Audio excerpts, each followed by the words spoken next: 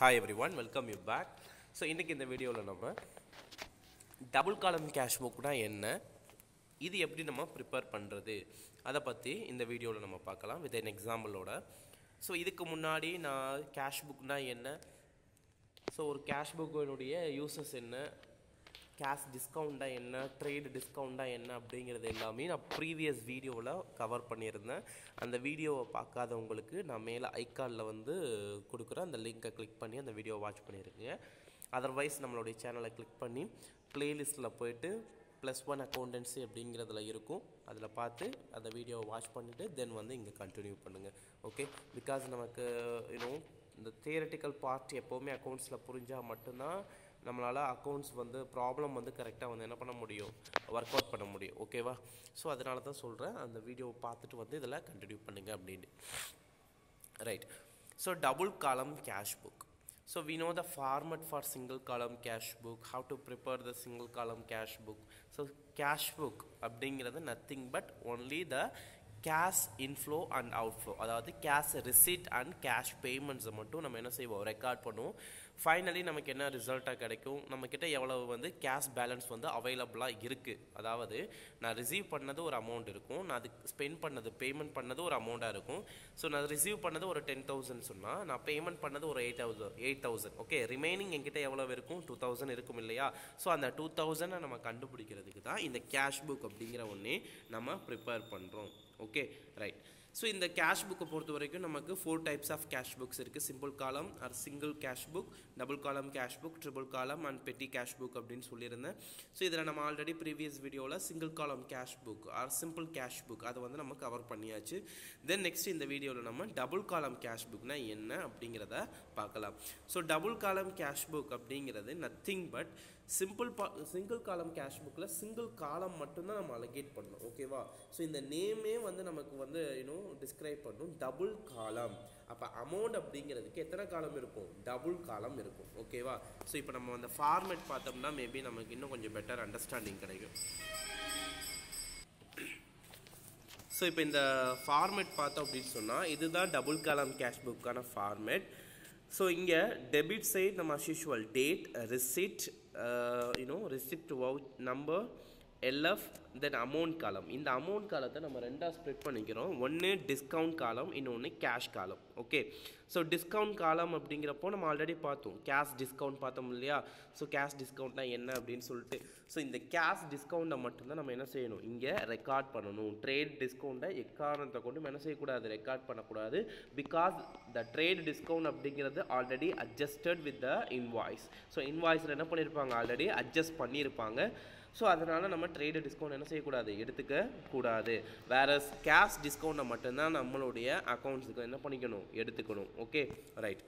சரி, இங்கே வந்து நம்ம டிஸ்கவுண்ட் காலம் வந்து நம்ம எவ்வளோ டிஸ்கவுண்ட் வந்து அலோவ் பண்ணியிருக்கோம் அப்படிங்கிறத எழுதுறதுக்காக. ஆக்சுவலி திஸ் காலம் is discount allowed. Okay,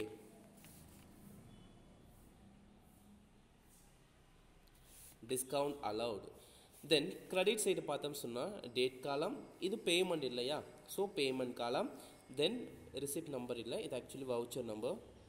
and LF amount காலம். அமௌண்ட் காலத்தில் ஃபர்தராக மறுபடியும் இங்கே ரெண்டு இதாக ஸ்ப்ளிட் பண்ணுறோம். ஒன்று டிஸ்கவுண்ட், இன்னொன்று கேஷ் அப்படிங்கிறது. இந்த டிஸ்கவுண்ட் அப்படிங்கிறது discount received. Okay, discount received. Because இந்த டிஸ்கவுண்ட் அப்படிங்கிறத நம்ம ஒன்று என்ன செய்வோம், அலோவ் பண்ணுவோம், நம்மளுடைய கஸ்டமருக்கு அலோவ் பண்ணுவோம். இன்னொன்று நம்ம சப்ளையர்கிட்ட இருந்து என்ன செய்வோம், ரிசீவ் பண்ணுவோம். ஓகே, ரெண்டு விதமான டிஸ்கவுண்ட் இருக்குப்பா. ஒன்று டிஸ்கவுண்ட் அலௌடு, இன்னொன்று டிஸ்கவுண்ட் ரிசீவ்டு. டிஸ்கவுண்ட் அலௌட் அப்படிங்கிறது அலோவ் பண்ணுறது. யார் அலோவ் பண்ண முடியும், நம்மளுடைய கஸ்டமருக்கு என்ன செய்கிறது, அலோவ் பண்ணுறது டிஸ்கவுண்ட் அலௌடு. இது எனக்கு லாஸ் தானே. ஸோ லாஸ் அப்படிங்கிறதுனால இது எந்த நேச்சர் ஆஃப் அக்கௌண்ட் கீழே வரும், நாமினல் அக்கௌண்ட் நேச்சர். ரூல் என்ன, debit all expenses and losses அப்படின்னாவே அது என்ன செய்யணும், டெபிட் பண்ணணும். ஸோ டிஸ்கவுண்ட் அலோவ் பண்ணுறோம் அப்படின்னு சொன்னால் எந்த சைடு வரும், டெபிட் சைடு வரும்.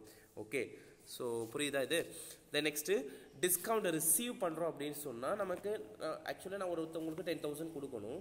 ஓகே, நான் கடன் வாங்கியிருக்கேன், ஆனால் அவங்க எனக்கு 9,000 போதும் அப்படின்னு சொல்லிட்டு ஒரு 1,000 வந்து எனக்கு டிஸ்கவுண்ட் கொடுக்குறாங்க அப்படின்னு சொன்னால் அது எனக்கு கெயின் தானே. ஸோ நான் வந்து என்ன செய்கிறேன், இந்த இடத்துல கெயின் அடைகிறேன், ஆதாயம் அடைகிறேனா இல்லையா? ரைட்.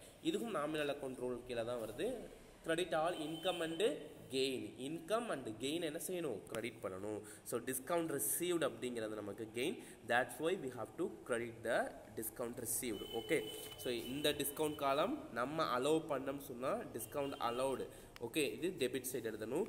நம்ம டிஸ்கவுண்ட் ரிசீவ் பண்ணுறோம் அப்படின்னு சொன்னால் இதை கிரெடிட் சைடில் எழுதணும். எப்போவுமே நம்ம அக்கௌண்ட்ஸ் ப்ரிப்பேர் பண்ணும்போது நம்ம யாருக்கு அக்கௌண்ட்ஸ் ப்ரிப்பேர் பண்ணுறோமோ அவங்களுடைய வியூவில் இருந்து தான் பார்க்கணும், அவங்க அலோவ் பண்ணுறாங்களா அல்லது அவங்க டிஸ்கவுண்ட் ரிசீவ் பண்ணுறாங்களா அப்படிங்கிறத தான் பார்க்கணுமே தவிர மற்றவங்களுடைய வியூவில் எக்காரத்தை கொண்டு பார்க்கக்கூடாது. Okay, right.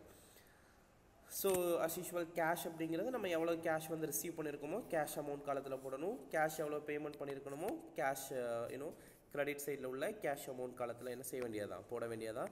நம்ம வந்து கேஷ் புக்கோட பர்பஸ் என்ன, எவ்வளவு நம்மக்கிட்ட கேஷ் பேலன்ஸ் இருக்குது அப்படிங்கிறத தெரிஞ்சுக்கத்தான். ஓகே, லைக் வைஸ் இங்கேயும் எவ்வளோ கேஷ் பேலன்ஸ் இருக்குது அப்படிங்கிறத நம்ம என்ன செஞ்சுப்போம், அட் லாஸ்ட் வந்து நம்ம ரிசல்ட்டாக வந்து தெரிஞ்சுப்போம். பட் இந்த டிஸ்கவுண்ட் காலம் அப்படிங்கிறத நம்ம பேலன்ஸ் பண்ணணும், அதாவது ரெண்டு சைடும் நமக்கு டோட்டலாக சேமாக கொண்டு வரணும் அப்படிங்கிறது அவசியம் கிடையாது. ரீசன் என்னன்னு சொன்னால் இது டிஸ்கவுண்ட் அலௌடு, எனக்கு வந்து இது எனக்கு லாஸ், இது வந்து எனக்கு discount received, that is gain. So இது ரெண்டையும் நம்ம என்ன பண்ண முடியாது, டேலி பண்ண முடியாது. எவ்வளவு டிஸ்கவுண்ட் அலோவ் பண்ணியிருக்கோமோ அந்த டோட்டலு, எவ்வளோ டிஸ்கவுண்ட் ரிசீவ் பண்ணியிருக்கோமோ அந்த டோட்டல் மட்டும் எழுதுனா போதுமே தவிர பேலன்சிங் பண்ணணும் அப்படிங்கிற நீட் கிடையாது. பேலன்சிங் அப்படின்னு சொன்னால் ரெண்டு சைடு சமமாக கொண்டு வர்றது, அதுக்கு எவ்வளோ டிஃப்ரென்ஸ் அமௌண்ட் வருதோ அதை ப்ளேஸ் பண்ணுறது என்னது பேலன்சிங் அப்படிங்கிறது, அது பண்ணணும் அப்படிங்கிற நீட் இல்லை. Okay, right. இப்போ ஒரு எக்ஸாம்பிள் வச்சு பார்க்கலாம். See the illustration number 3. Enter the following transaction in the books, in the cash book with the cash and discount column. Okay, so அவங்களே என்ன கொடுத்துருக்காங்க, கேஷ் அண்ட் டிஸ்கவுண்ட் காலத்தை யூஸ் பண்ணி இந்த டிரான்சாக்ஷனை ஃபுல்லாகவே கேஷ் புக்கில் வந்து என்ன செய்யுங்க, என்டர் பண்ணுங்க அப்படிங்கிற மாதிரி கொடுத்துட்டாங்க. ஸோ இந்த கேஷ் அண்ட் டிஸ்கவுண்ட் காலம்ங்கிறது என்னது, டபுள் காலம் கேஷ் புக் தானே.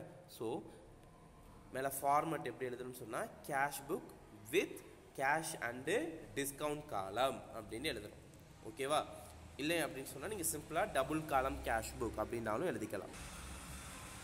ஸோ நம்மளுக்கு ஃபார்மேட் தெரியும் இல்லையா, டேட் காலம், ரிசிப்ட் காலம், இங்கே வந்து ரிசிப்ட் நம்பர் காலமும் நீங்கள் அலோகேட் பண்ணிக்கிறீங்க, இங்கே அவங்க மிஸ் பண்ணிட்டாங்க. So receipt number, LF, amount காலம், இது ரெண்டாக ஸ்ப்ளிட் பண்ணுறோம். டேட் டிஸ்கவுண்ட் அமௌண்ட் காலம், கேஷ் அமௌண்ட் காலம். தென் credit side also date, payments, இந்த side receipt. So credit side அப்படிங்கிறது பேமெண்ட்ஸ். ஓகே, கன்ஃபியூஸ் ஆகிடக்கூடாது. ஸோ இங்கே வந்து நம்ம வவுச்சர் நம்பர் போடலை, வவுச்சர் நம்பர் போட்டுக்கிறணும், விஎன் அப்படின்னு சொல்லிட்டு போடணும். வவுச்சர் நம்பர், எல்எஃப், தென் அமௌண்ட் காலம் ரெண்டாக ஸ்ப்ளிட் ஆகுது, டிஸ்கவுண்ட் அமௌண்ட் காலம், கேஷ் அமௌண்ட் காலம்.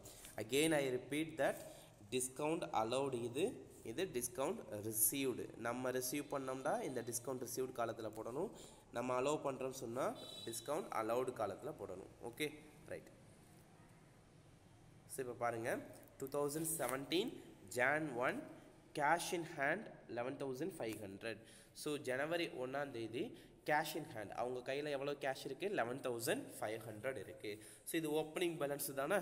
ஆக்சுவலி ப்ரீவியஸ் இயர் பேலன்ஸை தான் நம்ம என்ன செய்வோம், 1ஆம் தேதி இந்த மந்தில் வந்து நம்ம காட்டுவோம். Okay, so cash in hand ஜனவரி 1 அன்னைக்கு நம்மக்கிட்ட எவ்வளோ கேஷ் இருக்குது, 11,500 இருக்குது அப்படின்னு சொன்னால் இதுக்கு என்ன அர்த்தம், இந்த அமௌண்ட்டு ப்ரீவியஸ் மந்தினுடைய அமௌண்ட்டு, அந்த மந்தில் நம்ம யூஸ் பண்ணது போக ரிமைனிங் அமௌண்ட்டை தான் இந்த மந்த்துக்கு கொண்டு வரோம் அப்படிங்கிறதா மீனிங்.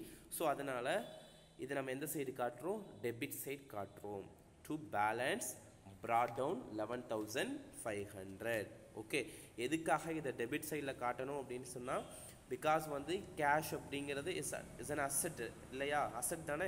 ஸோ அசெட்ஸ் எப்போவுமே என்ன பேலன்ஸ் காட்டும், டெபிட் பேலன்ஸ் காட்டும். ஸோ ஓப்பனிங் அப்படிங்கிறதும் எந்த சைடு தான் வரும், டெபிட் சைடு தான் வரும். ஓகே, ஓப்பனிங் அப்படிங்கிறது எந்த சைடு காட்டுறேன், டெபிட் சைடு காட்டுறேன். ஓகே, அதுவும் எந்த காலத்தில் தான் எழுதணும், கேஷ் அமௌண்ட் காலத்தில் தான் எழுதணும். பிகாஸ் கேஷ் இன் ஹேண்டு தானே. நம்ம இந்த இடத்துல டிஸ்கவுண்ட் நம்ம என்ன செய்கிறது இல்லை, அலோவ் பண்ணவும் இல்லை, ரிசீவ் பண்ணவும் இல்லை. ஸோ டிஸ்கவுண்ட்டு நம்ம அலோவ் பண்ணாலோ, டிஸ்கவுண்ட்டாக நம்ம ரிசீவ் பண்ணாலோ மட்டும்தான் டிஸ்கவுண்ட் காலத்தில் வரும். அதர்வைஸ் நம்ம கேஷை ரிசீவ் பண்ணுறோம், கேஷை பேமெண்ட் பண்ணுறோம்னு சொன்னால் கேஷ் காலத்தில் தான் என்ன செய்யணும், போடணும். ரைட். த நெக்ஸ்ட்டு பாருங்கள், Jan 5 பெய்டு பெய்டு டு யார்? ராமநாதன். அப்போ பெய்டு டூண்டாவே எந்த சைடு தான் வரும்? பேமெண்ட் சைடு தான் வரும். ஓகே, கவனிங்க. Paid to Ramanathan by depositing in cash deposit machine, CTM. Okay, CTM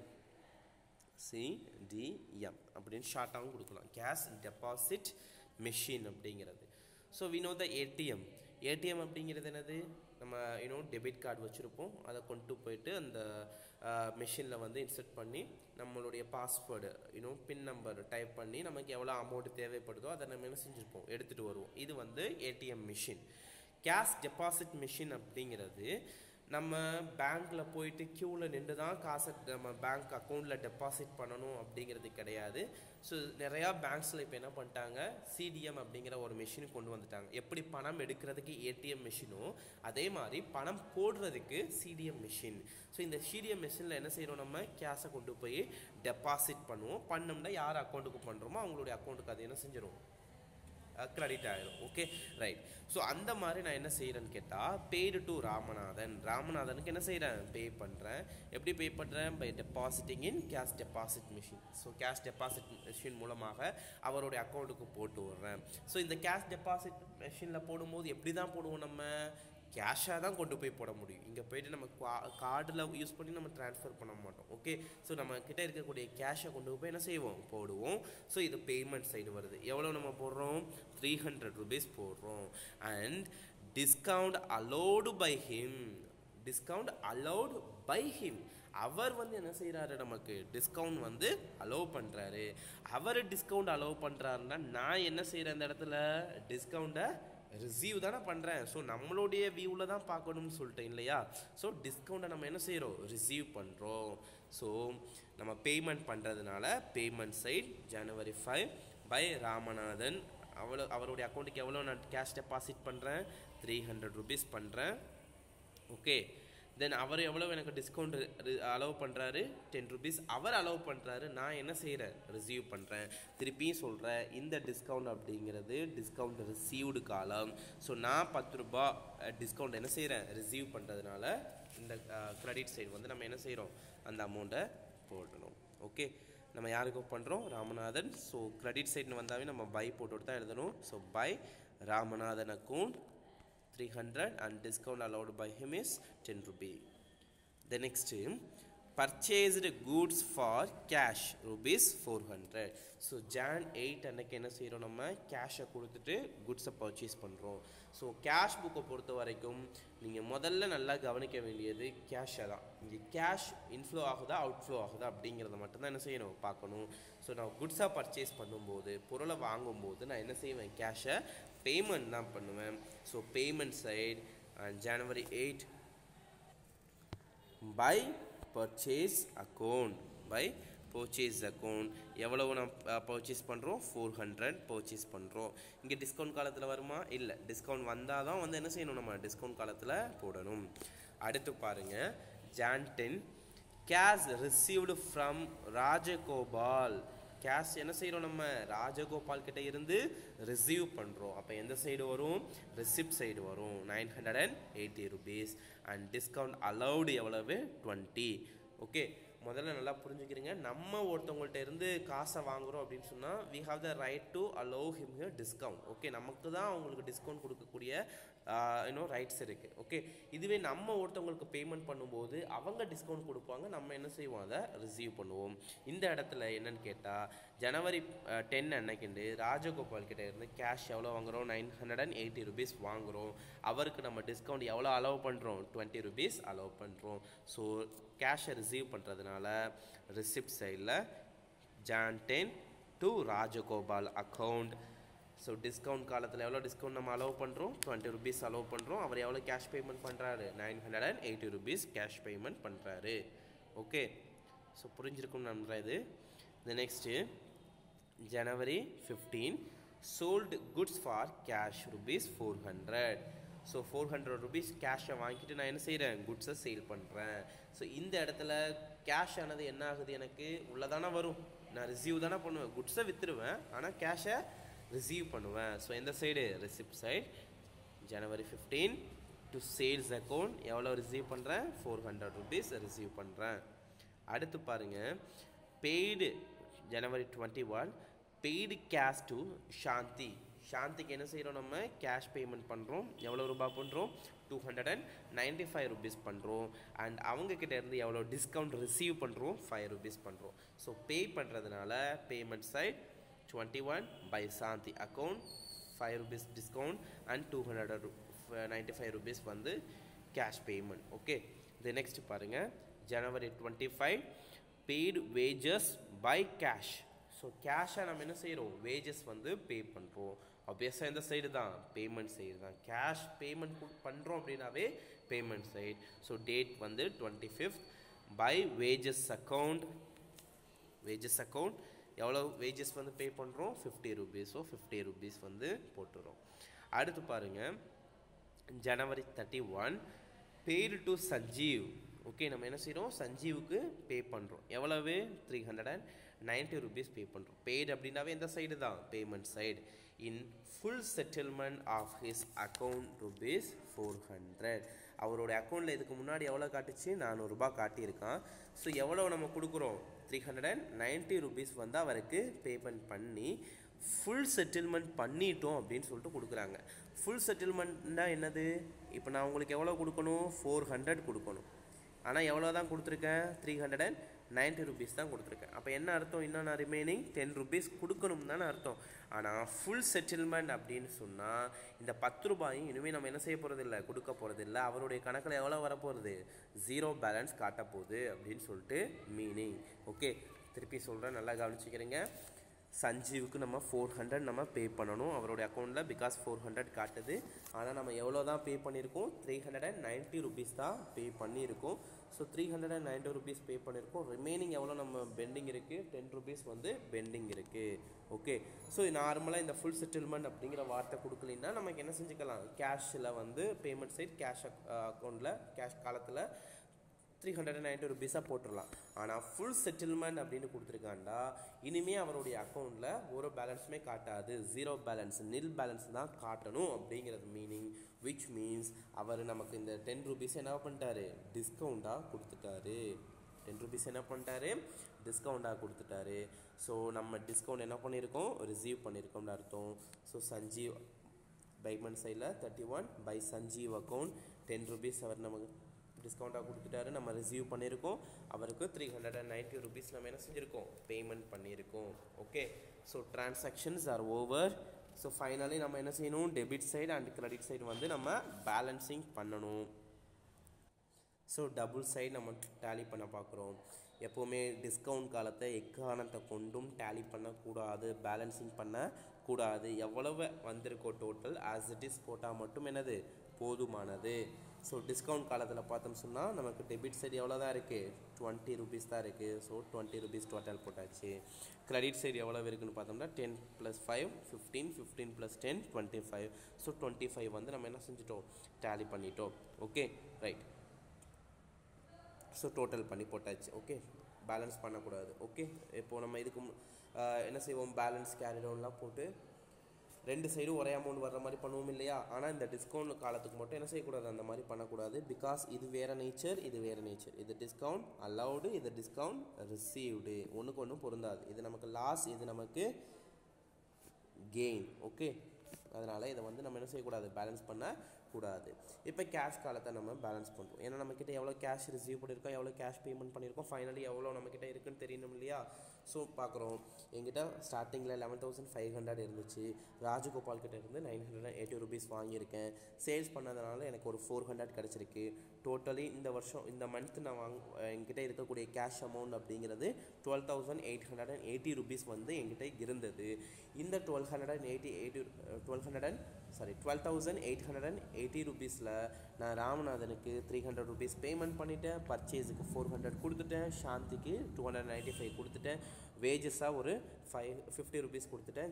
சஞ்சீவுக்கு 390 rupees கொடுத்துருக்கேன். டோட்டலி நான் எவ்வளோ கொடுத்துருக்கேன்னு கேட்டால் 1,435 ருபீஸ் நான் என்ன பண்ணியிருக்கேன், பேமெண்ட் பண்ணியிருக்கேன். அப்போ என்கிட்ட பிகினிங்கில் 12,880 ருபீஸ் இருந்தது. ஓகே, 12,880 ருபீஸ் இருந்தது. இதில் 1,435 கொடுத்துருக்கேன். ரிமைனிங் என்கிட்ட எவ்வளோன்னு பார்த்தோம் சொன்னால் 11,445 ருபீஸ் வந்து என்கிட்ட இருக்குது. ஸோ மந்த் எண்டில் என்கிட்ட இருக்கக்கூடிய பேலன்ஸ் கேரி டவுன், அதாவது இது வந்து க்ளோசிங் பேலன்ஸ். இது என்ன பேலன்ஸ்? Closing balance. ஓப்பனிங் பேலன்ஸை பேலன்ஸ் ப்ராட் டவுன் காட்டணும். ஓகே, க்ளோசிங் பேலன்ஸை பேலன்ஸ் கேரி டவுன் காட்டணும். ஸோ இந்த மந்தில் நான் கேஷ் பேமெண்ட் பண்ணது போக என்கிட்ட இருக்கக்கூடிய கேஷ் அப்படிங்கிறது 11,445 rupees. So this amount will be utilised in the next month. So the next month is February 1. So நான் இந்த மந்தினுடைய க்ளோசிங் பேலன்ஸை நெக்ஸ்ட் மந்த்துக்கு ஓப்பனிங்காக கொண்டு போகிறேன். So February 1.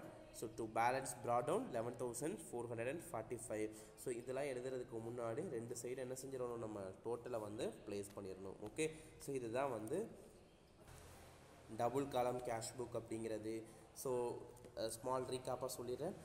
டபுள் காலம் கேஷ் புக்கை பொறுத்த வரைக்கும் ரெண்டு அமௌண்ட் காலம், ஒன்று டிஸ்கவுண்ட்டுக்கு, இன்னொன்று கேஷுக்கு. அதே மாதிரி தான் கிரெடிட் சைடும் டிஸ்கவுண்ட்டுக்கு கேஷுக்கு. இந்த டிஸ்கவுண்ட் டெபிட் சைடு உள்ள டிஸ்கவுண்ட்ங்கிறது டிஸ்கவுண்ட் அலௌடு, கிரெடிட் சைடு உள்ளது டிஸ்கவுண்ட் ரிசீவ்டு. நம்ம டிஸ்கவுண்ட் அலோவ் பண்ணாலோ டிஸ்கவுண்ட் ரிசீவ் பண்ணாலோ மட்டும்தான் என்ன செய்யணும், டிஸ்கவுண்ட் காலத்தில் நம்ம எழுதணும். அதர்வைஸ் கேஷ் ரிசீவ் பண்ணுறோம் அப்படின்னு சொன்னால் கேஷ் காலத்துலையும், கேஷ் பேமெண்ட் பண்ணுறோம்னு சொன்னால் பேமெண்ட் காலத்தில் என்ன செய்ய வேண்டியதான், எழுத வேண்டியதான். டோட்டல் பண்ணும்போது டிஸ்கவுண்ட்டில் எவ்வளோ வருதோ அஸ் இட் இஸ் அந்த டோட்டலை போடணுமே தவிர பேலன்சிங் பண்ணக்கூடாது. பேலன்சிங் அப்படிங்கிறது ரெண்டு சைடு சமப்படுத்துறதுக்கு டிஃப்ரென்ஸ் அமௌண்ட்டை ப்ளேஸ் பண்ணி போடுவோம் இல்லையா, அந்த மாதிரி பண்ணக்கூடாது. ஓகே, ஆனால் கேஷ் அக்கௌண்ட்டை பொறுத்த வரை, கேஷ் காலத்தை பொறுத்த வரைக்கும் ஆஸ் யூஷுவல் தான். எவ்வளோ டிஃப்ரென்ஸ் வருதோ அதை வந்து என்ன செய்யணும், நம்ம பேலன்சிங் பண்ணி ரெண்டு சைடும் டேலி பண்ணணும். ஓகே, ஸோ இவ்வளோ தான் வந்து டபுள் காலம் கேஷ் புக். நெக்ஸ்ட் வீடியோவில் நம்ம ட்ரிபிள் காலம் கேஷ் புக் ஆர் 3 காலம் கேஷ் புக் வந்து எப்படி ஒர்க் அவுட் பண்ணுறது அப்படின்னு சொல்லிட்டு பார்ப்போம். ஸோ இந்த வீடியோ உங்களுக்கு பிடிச்சிருக்குன்னு சொன்னால் உங்களுடைய ஃப்ரெண்ட்ஸுக்கும் வந்து ஷேர் பண்ணுங்கள், அவங்களுக்கும் யூஸ்ஃபுல்லாக இருக்கட்டும். தேங்க்யூ ஸோ மச் ஃபார் வாட்சிங்.